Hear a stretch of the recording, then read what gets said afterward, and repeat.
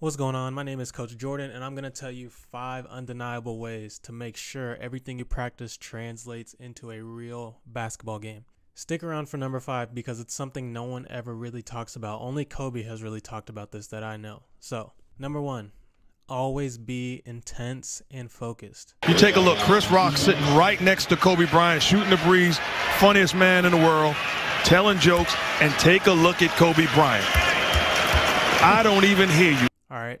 So no matter if you're going through a drill, if you're just running, if you're doing push-ups, if you're working on your layups, always be 100% focused and in that mindset, because in the game you're going to have to be 100% focused or everything you do is not really going to go that well. So my advice is just stay in that mode and just if you don't know how, figure out how to just concentrate. Like if you're doing form shooting, say focus on making like 5 in a row. That'll increase your focus when you have to do streaks or like see how many you can make in a minute. Those type of things are the things that increase your focus. So try to play like different games and stuff like that with yourself so you have to focus to win. All right. Number 2, only play against people that are gonna play for real, that are not bullshitting, right? So like if you're playing 1-on-1, if you're playing 21, if you're playing 5-on-5, 2-on-2 half court, whatever it is that you're doing, even if it's a shooting game against someone else, you have to do it against someone that's going to be 100%, because then that's going to force you to be 100% or you're just going to get blown out, right? And so if you're at the gym and you're playing open gym and the game's not really for real, I would just go work on my game. Like don't even play in that game, right? If no one's going to play for real, because it's not good for you.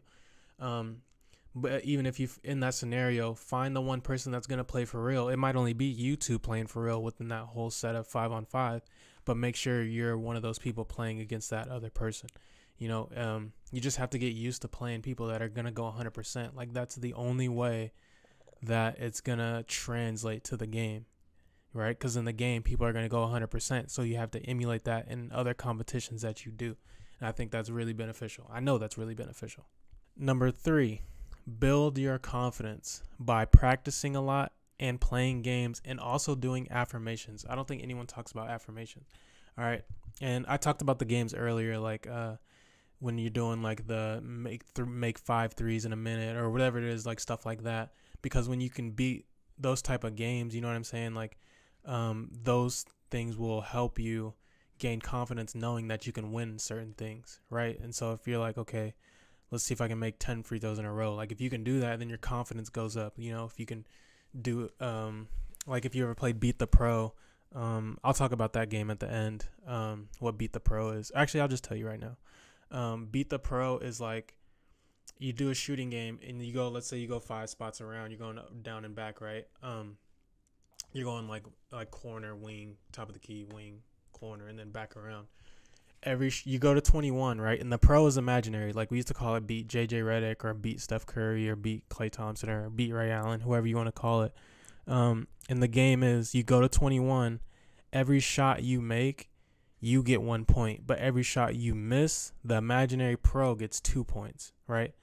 And so then you play to 21. So let's say you miss, if you miss, 11 shots, then the pro has 22. That's game. But you got to make 21 shots before you miss 11 so you can win that. And then once you get good enough, then it's like 1 to 3. So like if you miss, the pro gets 3. And I played it to a point when I was in high school. I would go to I ended up playing with it at 5 because I had got so good at shooting. Like me and my coach would do that, and he would rebound for me, and I'd play, and I'd go 1 to 5, and I'd have to try to beat that, because I could beat it on 3 pretty easily. I got to a certain point with that. So like little stuff like that. And then as far as affirmations go, like you have to tell yourself things that you want to be true. So there was an experiment where these I don't know what it was, like a class or something, they had 2 different plants. In one of the plants they would say like bad things to it, and then they had another plant where they would only say good things to it, like really talking to the plant, right? And after a time, the one they were saying bad things to started to die and like wither, and the other one was like good and it was green and it was alive and it was like flourishing and stuff like that. And so the same thing works with people. Like if enough people are telling you that you suck, you're gonna start to believe it, and then you start to like feel bad about yourself, you know what I mean? And if enough people are telling you you're good, like you start to get hyped up and you're like, okay, maybe I am good. And you can do that to yourself. And so what I would say is like if you don't have confidence in certain areas, write down Like, write down what you don't have confidence in. So be like, okay, I'm not confident in my shot. Or even just regular life, right? You'd be like, I don't look good, right? Or whatever it is, I'm not good enough to do this.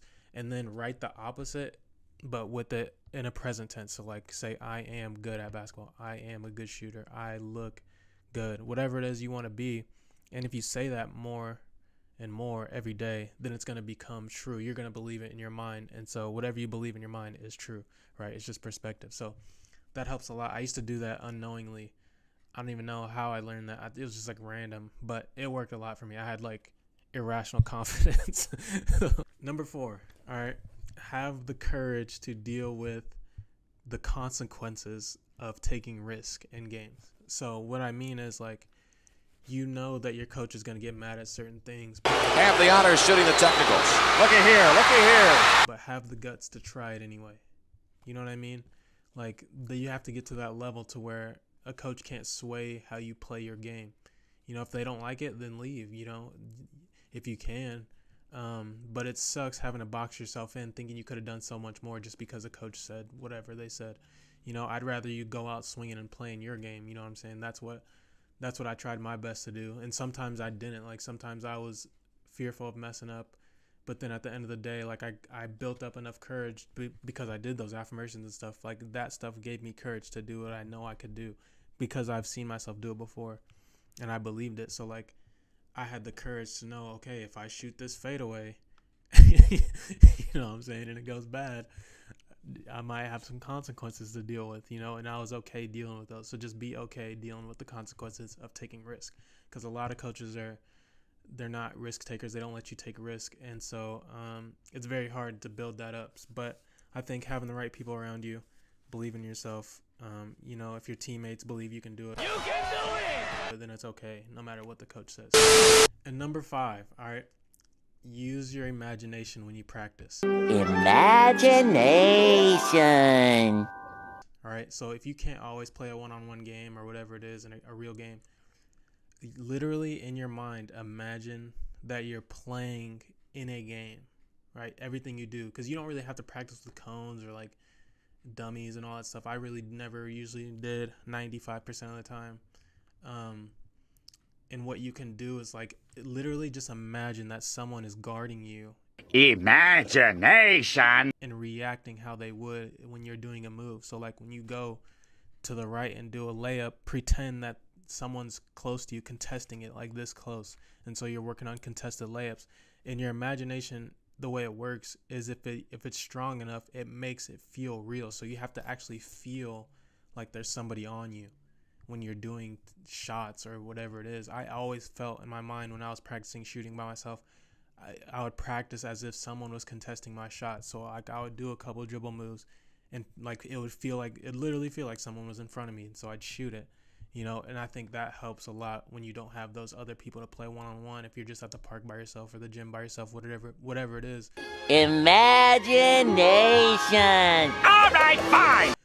Imagination will take you a long ways. So that's my 5. Leave a comment below of the one you think you found the most helpful and that you're going to use. And also subscribe if you want to see me answer more questions like this. There's going to be a lot more coming. I got this, if you want to see this, 2 pages front and back filled with questions. This was just one. So yeah, hope that helps.